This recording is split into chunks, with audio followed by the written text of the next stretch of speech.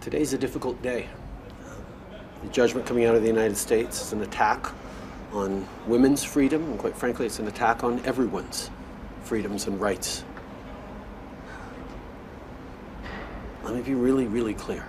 In Canada, we will always defend women's rights to choose and continue to work to expand access to the full range of reproductive and health and services across the country. But today, I think of those generations of women around the world, and specifically in the United States, who fought so hard to gain rights and continue to fight today to get more and more rights, because there's still so much more work to do, and are facing this devastating setback.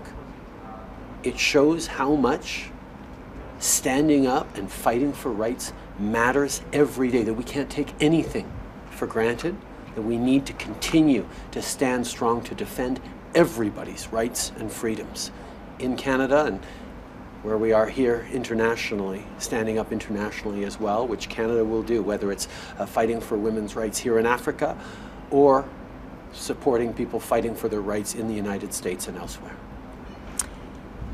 Today is a dark day. It's a dark day for women in the United States and around the world. It's a setback. It's a reversal of hard-fought gains by generations of women. And this decision will put women's lives at risk. And it has a domino effect on other rights. But the message that we're conveying also today is that your voice matters. Your vote matters. And no country in the world, including Canada, is immune to what's going on in the United States.